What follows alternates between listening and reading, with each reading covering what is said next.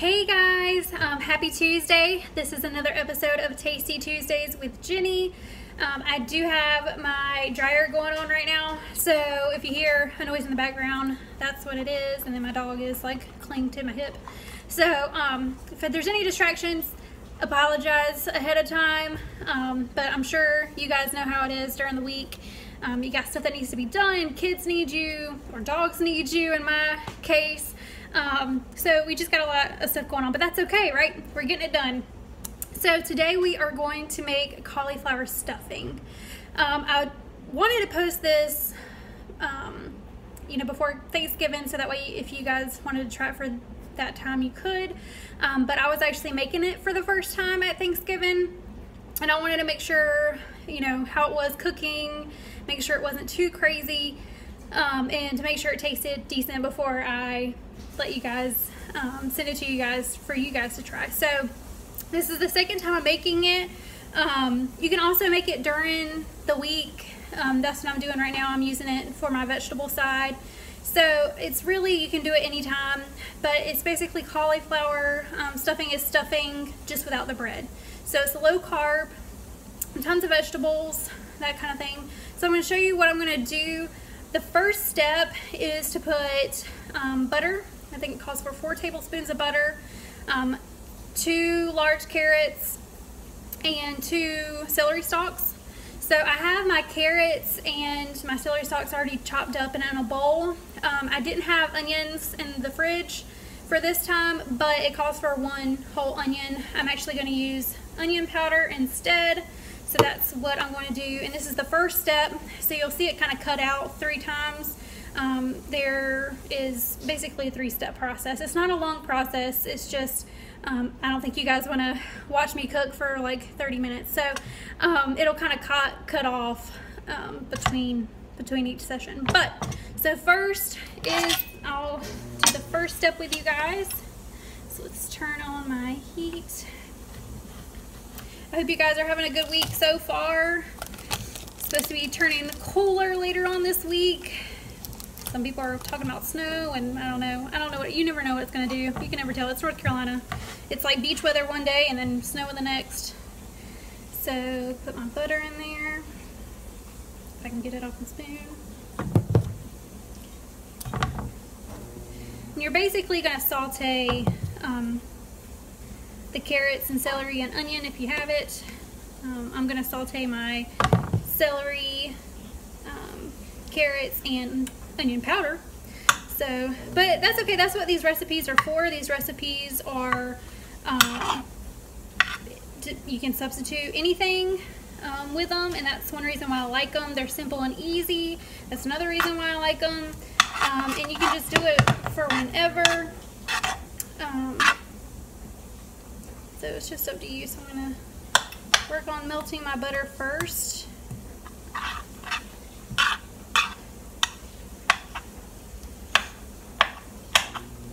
And I just use, I'll show you my butter, but I just use regular country rock butter. You can, of course, if you want to use a different brand, something healthier, that's fine. This has no artificial flavors, 10% daily value of calcium, 0 trans fat per serving. So it's really whatever you prefer. That's just what we have at the house, so that's what I'm going to use. I'm going to go ahead and dump my veggies in there. I'll mix it up so you guys can see. Oh, there you go, Asher. Asher's loving that.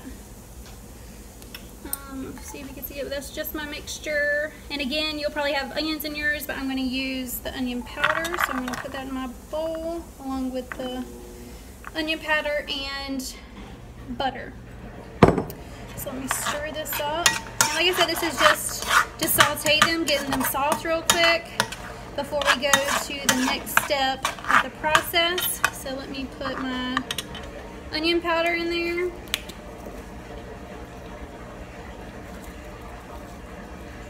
Well, maybe.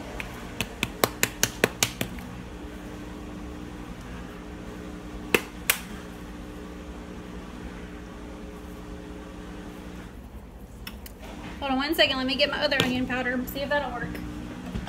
Oh.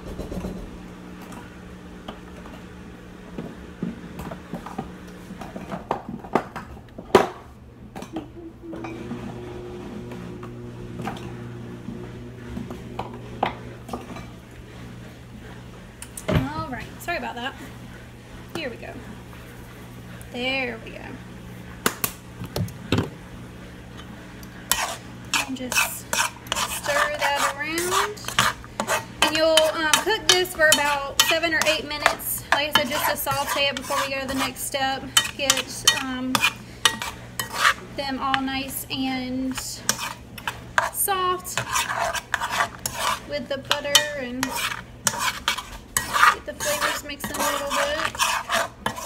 And I'll show you this. So like I said, I'm just gonna keep it like this, saute it for about 7 to 8 minutes, or until everything gets soft and stuff. So, and then we'll come back and do the next step. So I'll show you guys what it looks like. So it's got butter, carrots, celery, and then I have onion powder in mine. You may have real onions in yours. So that's what we got going on. So I will see you guys in a little bit. Okay guys, welcome back. So I just got done sauteing the first vegetables. The next set of things is cauliflower. So I've already chopped up a head of cauliflower, and then salt and pepper. So that's the next step. You put that in the pan and then you saute that as well. So you just wait until the cauliflower gets soft before you move on to the next step. So I'm going to go ahead and pour in my cauliflower that I chopped up beforehand. Mix that up a little bit.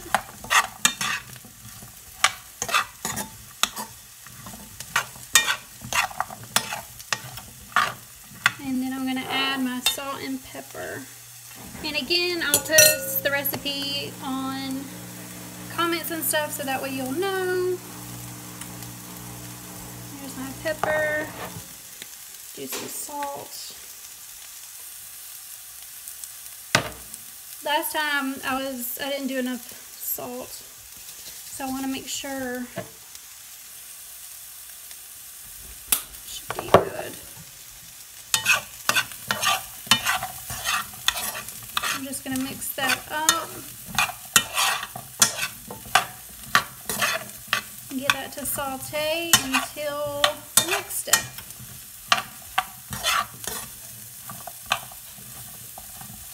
So I'll let you see what that looks like. That's what it's looking like right now. Alright, so I'm going to saute that and then we will get to the last step.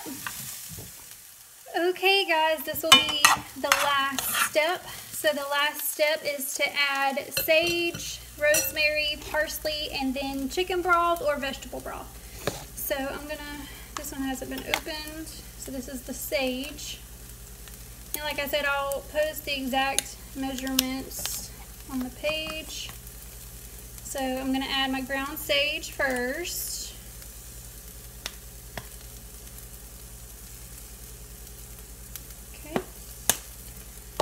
And it calls for parsley, so I just have that. You can do fresh parsley also if you want to do that.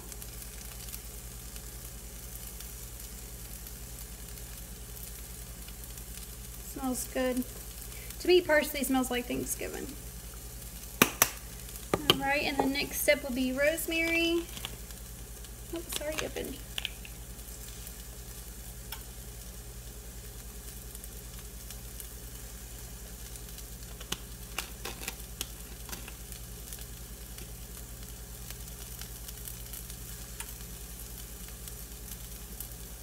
And this calls for a half a cup of chicken broth or vegetable broth.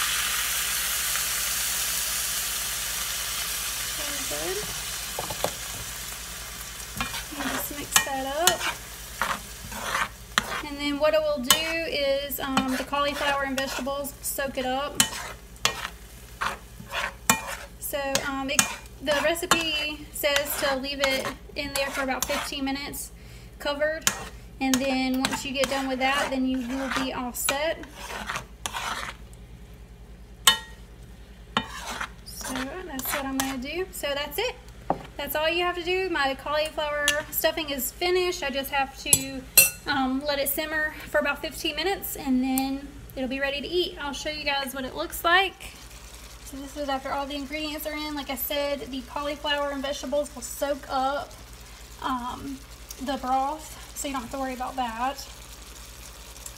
And then that's it.